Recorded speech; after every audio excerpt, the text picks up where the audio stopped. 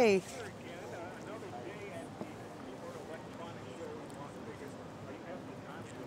I am having the time of my life, although I think it's going to take me a couple months to remember and process the time of my life because it's a little crazy out here, you know, 20, 22-hour days, and that's the norm for CES. And every year I think, man, how do we do this? And every year I'm just that intrigued to have to run around and see everything myself. So it's Kid in a Candy Store, Super Bowl, all the things this week for sure.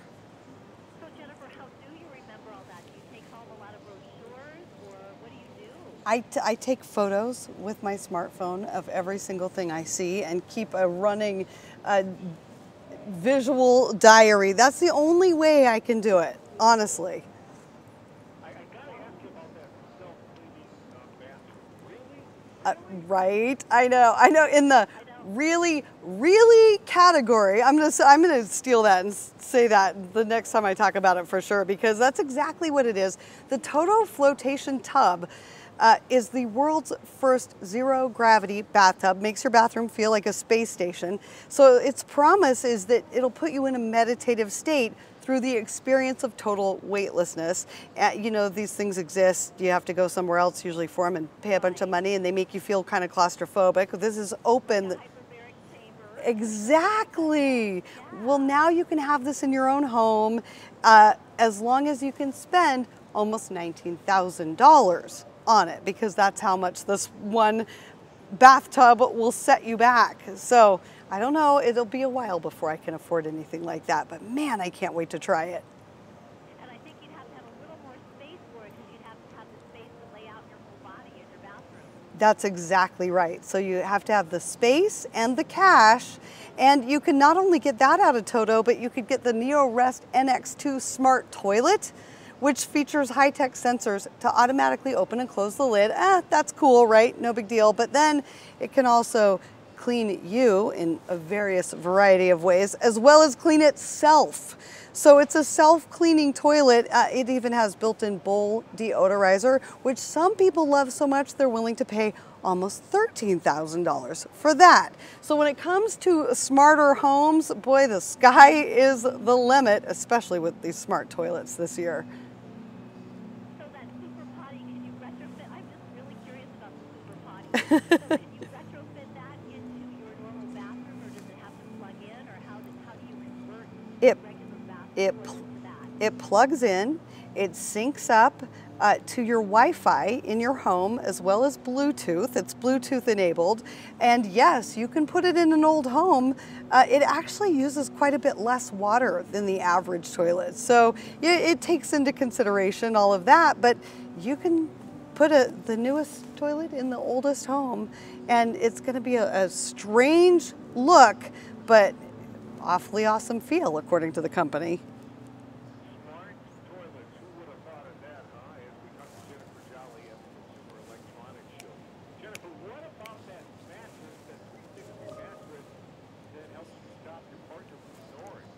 I know, can you believe that? 1 in every 3 of us don't get enough sleep at night. So Sleep Number has this 360 smart bed. It is packed with crazy high-tech sensors that measure tons of biometric data points every single night.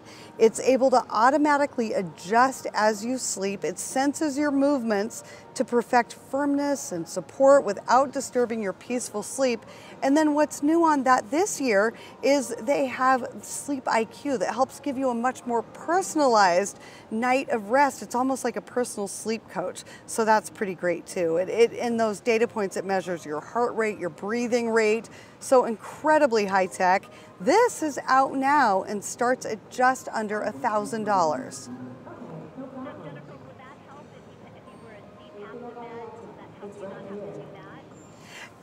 You know, I'm not sure, and I would hate to give you any kind of medical claims. My mom uses one of those, so I know really well about those. It definitely adjusts to help you sleep in the best position for you, but I'm not sure if it would allow you to go without a CPAP. I'm just not sure about that.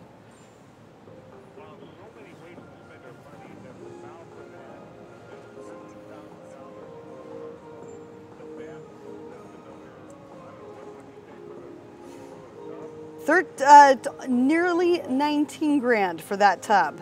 But you know, $1,000 is about the average amount people spend on a mattress. Then to get one with all the smarts to actually enable you to get a better night's sleep, I think that's a fair trade-off for that, at just under $1,000.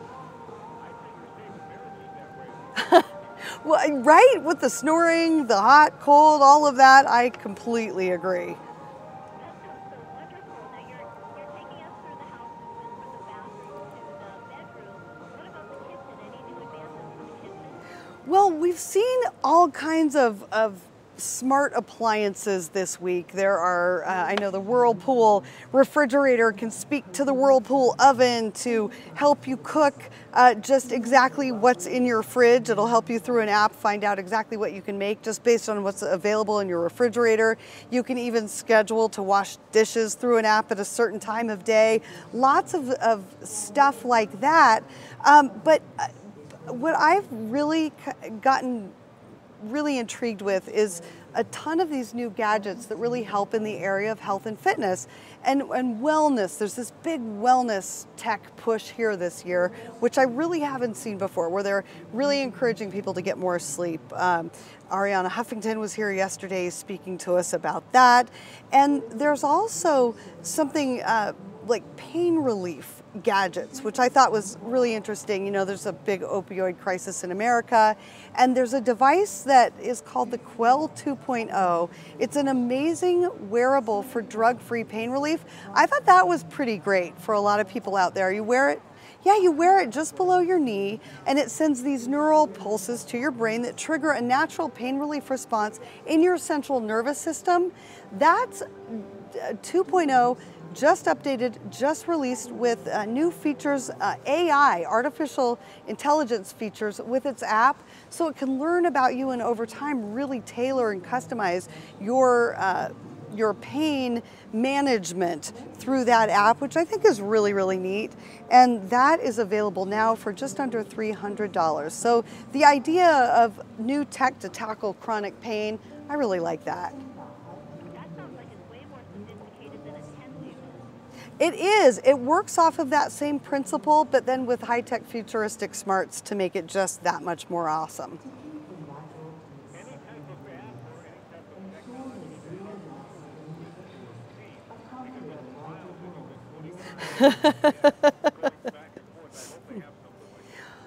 They've just let me know that I am putting 5 to 6 miles in of just walking the showroom floors every day. One of the things that I picked up 2 days ago here at the show actually helps. Most people don't know this about me, but I have mild hearing loss, basically from listening to music too loud, going to too many concerts over the years. And that's something that happens with a lot of people my age. You know, it's not just your grandfather's hearing aids that we're dealing with anymore. And there's one that I have here in front of me called the Eargo Neo. It's a nearly invisible new hearing aid that's packed with enhanced auditory tech and tons of new features, like going 16 hours on a full charge. It quick charges in its own case. It's built so you can't really see it, and you can adjust all kinds of different settings in a companion app. That's really, really cool. I just think that, again, like solving kind of some of these age-old problems with new tech is pretty special. And then we also have waterproof Aftershokz Cross Trainers headphones. They use bone conduction tech to transmit sound to your ears through your cheekbones, even underwater. So imagine you're swimming laps at the pool. You can listen to your music, podcasts, audiobooks. The tiny unit can hold up to 1,000 songs. So that's Cool. That's very cool. right. You know, you're swimming laps. It gets really boring, so hearing music would be great. Yeah, and there's usually a problem with even water-resistant headphones that they distort as you kind of cut and slice through the water. These sound just amazing. They ship this spring at a cost of $150. Jennifer Jolly, we want to thank you very much for making our life interesting. We're kind of living through you as you make your way through the Consumer Electronics Show in Las Vegas. Oh, it is absolutely my pleasure. I also want to make a prediction on what I think will be the best laptop of the year, at least top 3 of the best laptops for the year. Dell just unveiled it. It's the 13-inch revamped XPS 13.